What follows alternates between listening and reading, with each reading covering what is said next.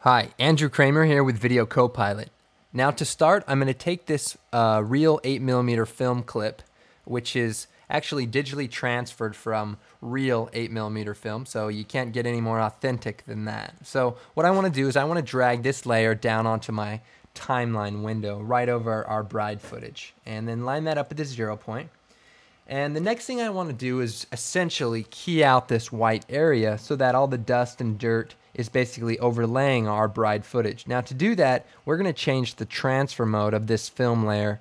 And to do that, we just click on this mode and we change it from normal to, for this particular case, multiply. So with that selected, we can see that immediately we're getting somewhere. The dust and scratches are right on top of our bride footage, and it's starting to look pretty good. But we want to take that a step further. So the next thing I want to do is make a new adjustment layer. So we go Layer, New Adjustment Layer. And an adjustment layer, if you don't already know, is basically an effects layer that allows you to add effects to it, and it basically affects all the layers below it.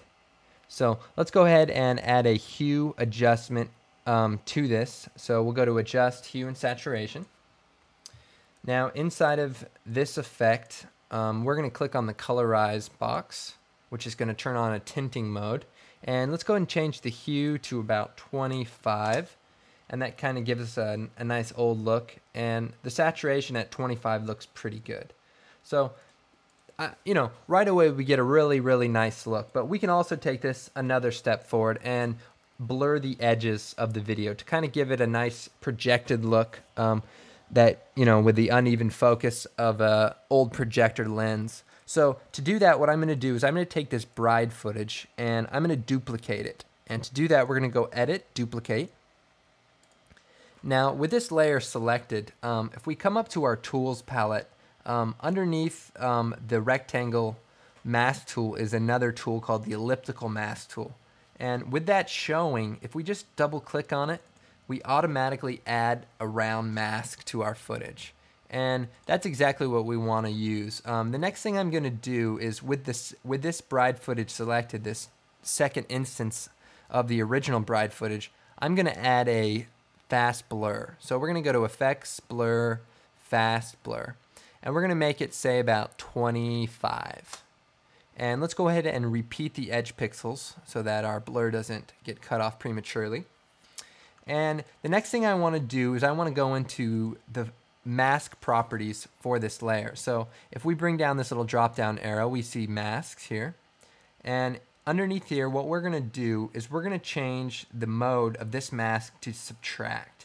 And so as you can see, that's basically taking away the middle part of this mask. Now, it's hard to see on the edges, but the edges are now being blurred out. So we'll go ahead and shut off the film layer for now, just so we can see what's going on. So as you see, the layers, the edges are pretty blurred out.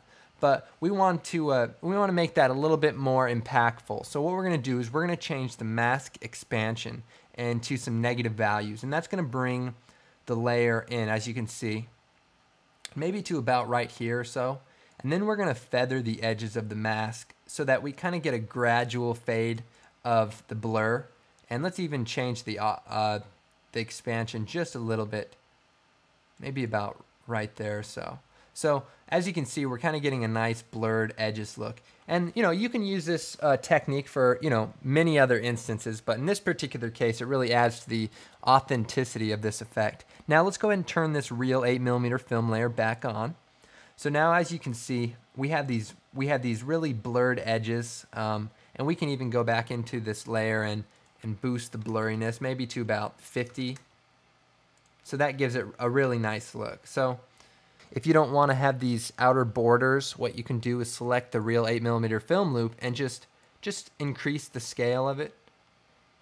And that way you still get the nice dusts and scratches, but instead of having that little vignette mask, depending on what you're doing.